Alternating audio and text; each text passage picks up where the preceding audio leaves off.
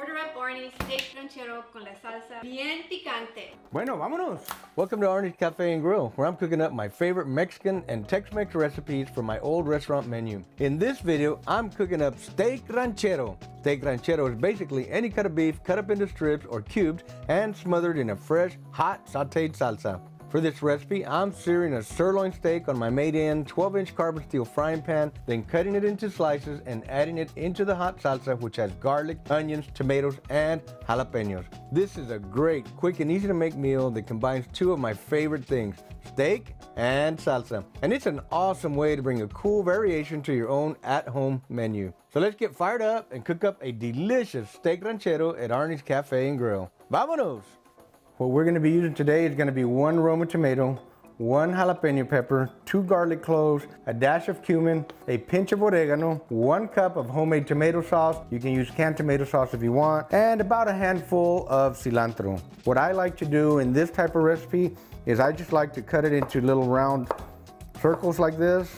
That way the slices are large enough that if they have a little extra bite in them, Terry and Mom can kind of take it out of the way and they don't have to actually bite the chili pepper. I'm gonna cut up my cilantro so we can have it ready. And you don't have to chop it up too fine. Cilantro's good just like that. For this particular recipe, I like these long slices this way. And I'm only gonna take about half of this onion here. And just like the tomatoes for this particular dish, I like these nice, long, thin onion slices, just like this. All right, first thing we're gonna do is we're gonna put a little bit of oil in here. And we're gonna drop our onions. Whoo, baby, that's what I wanna hear. I want to stir fry that a little bit. I'm going to put my jalapeños in here. So you want to just let them heat up a little bit and let the carbon steel frying pan and the oil do their magical thing. Okay, things are looking good here. Now we're going to cook these veggies with the meat for a little while, so you don't want to overcook them. They're just to where they're soft right now, and the onion is starting to get a little bit translucent, so it's time to add the garlic. And if you pick up a little bit of cilantro along the way, it's okay. Now another thing that a lot of cooks like to do, they like to grind up the fresh garlic and the cumin and the peppercorns. In my case, I like to sear the garlic a little bit, all chopped up like that. I think it gives it some extra flavor when you cook that garlic in the hot oil like this. And right about now I can see that the garlic is starting to get that nice toasty look and they're starting to smell really great. The aroma is fantastic. This is about the time I like to add my tomatoes in here. We want to incorporate everything all together, let the tomatoes get nice and warm, kind of semi-halfway cooked. All right, the tomatoes are starting to soften up, they're starting to change color a little bit. They look great. I'm going to add a little pinch of oregano, and I want to drop it right in the middle where the heat is at. I'm also going to drop a little dash of cumin. Oh, that smells great. When you add those spices to a hot pan, whew, man, it just smells amazing. Okay, everything's looking good here. Time to pour in the tomato sauce. So we're gonna heat this up a little bit.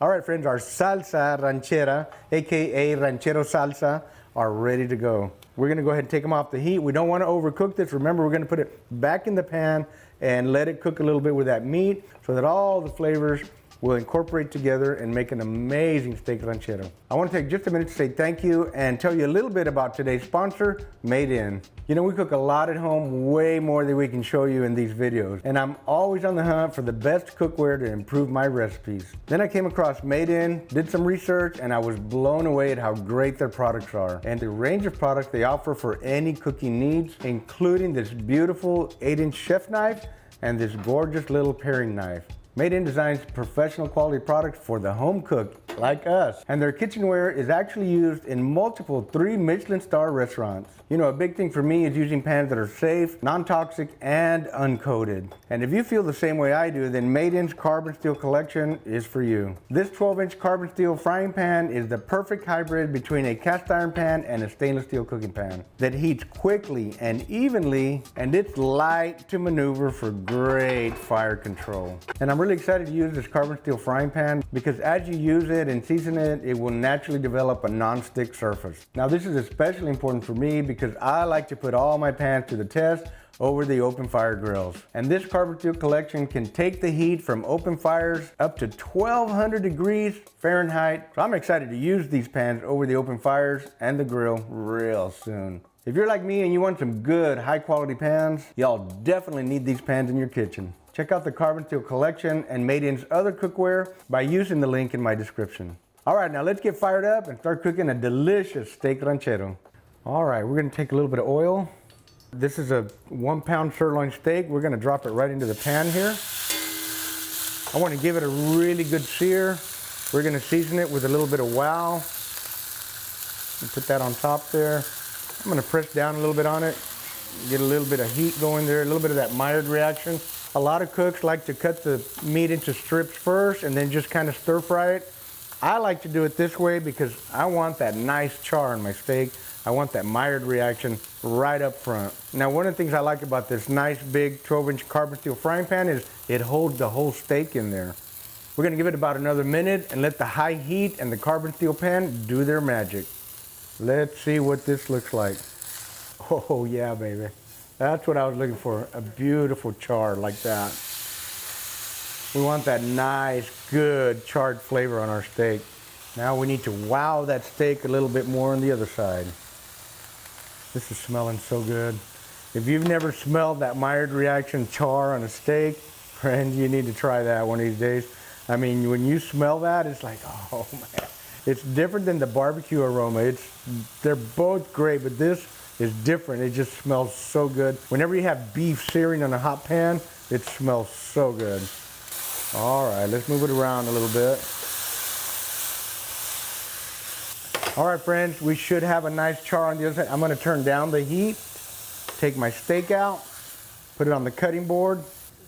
I'm gonna pour my salsa ranchera in here. Okay, while this is warming up again, we're gonna cut up our steak. We're gonna slice it across this way, make some nice long strips, and so that they're kind of nice and even, I'm gonna cut off this little piece over here, set that aside the other way, and we're gonna slice that too.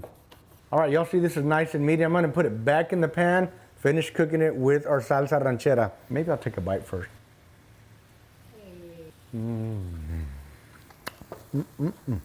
Okay, we're gonna take all this delicious, yummy beef here. Gonna give it a little stir and let it finish cooking with the salsa. We're gonna drop a little bit of cilantro in here. Now, if cilantro is not your flavor, you don't have to use it, you can leave it out. And when I make steak ranchero, I like to use sirloin or fajitas, or skirt steaks like fajitas, or even ribeyes or New York strip. You can use any cut of meat you like, but I prefer to use these kind of meats instead of chuck because they cook really quick and you don't have to cook it for a long time. They're done literally in 10 minutes. All right, friends, it looks and smells amazing. Beautiful. All right, let's get some of this steak ranchero on our plate here.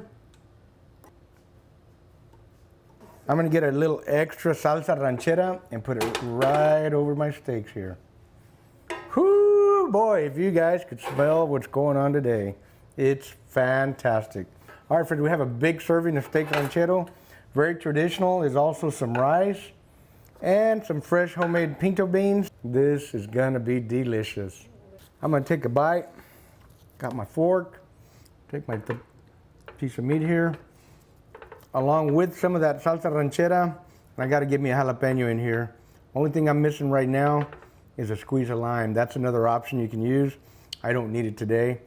This is just super good just by itself.